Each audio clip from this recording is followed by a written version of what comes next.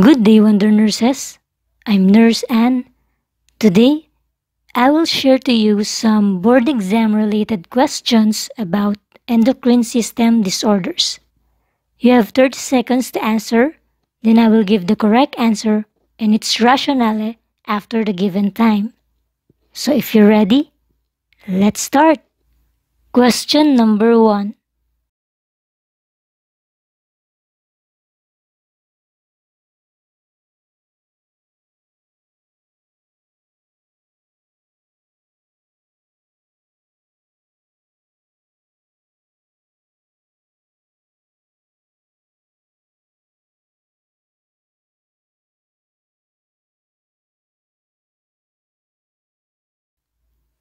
The correct answer is letter D. The key manifestations of Cushing syndrome are truncal obesity, buffalo hump, hypertension, moon phase, mood swings, and muscle wasting. If you want a short discussion about Cushing syndrome, you can check this link after this video. Question number 2.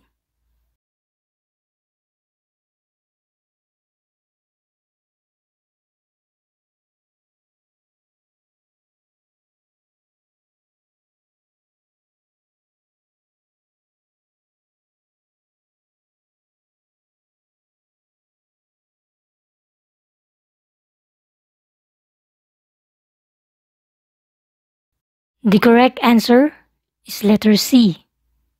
The nurse should advise the patient after the procedure to avoid hyperextending the neck to prevent tension or pressure on the surgical incision. To prevent pneumonia after the procedure, the patient should perform deep breathing and coughing exercises. The patient may also position the head of the bed into semi-fowlers. The procedure doesn't also affect swallowing. Subtotal thyroidectomy is a surgical operation that involves the removal of a large portion of the thyroid gland, leaving a small thyroid remnant to preserve thyroid function. Question number 3.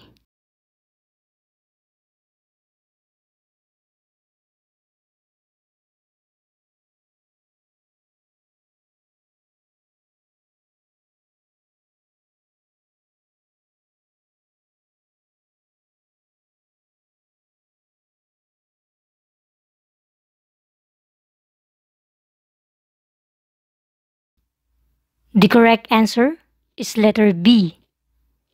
In SIADH, or syndrome of inappropriate antidiuretic hormone, there is an increase or overproduction of antidiuretic hormone causing the body to retain too much water. Complications include cerebral edema, vascular fluid overload as manifested by distended neck veins, seizures, and coma. All the other choices fall under diabetes insipidus. If you want more discussion about the two topics, I will provide the link here and in the description below. Question number 4.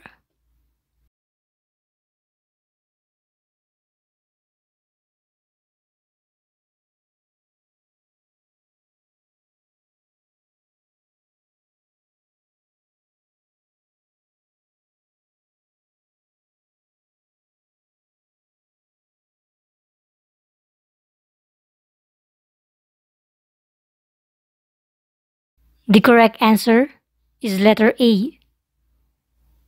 Check this link if you still have any confusion to hyperthyroidism and hypothyroidism. I hope this can help you to simplify it because these topics are vital. Question number 5.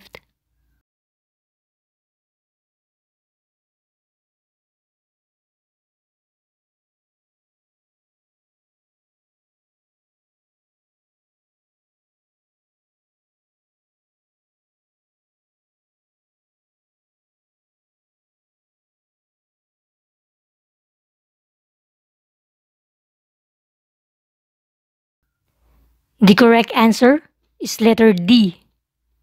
Based from the given manifestations, the hyperglycemia of the patient was caused by acromegaly.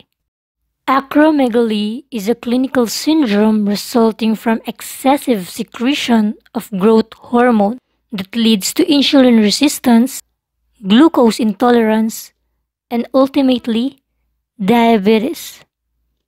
If you want to know more about diabetes mellitus, you can check this link. If you notice, I have provided you some relevant endocrine-related disorders. If you are interested and still have difficulty in understanding these topics, I already sorted all their links just for you in the description below. Thank you for listening. I hope you learn and understand something. If you want more videos, don't forget to subscribe. See you on the next video.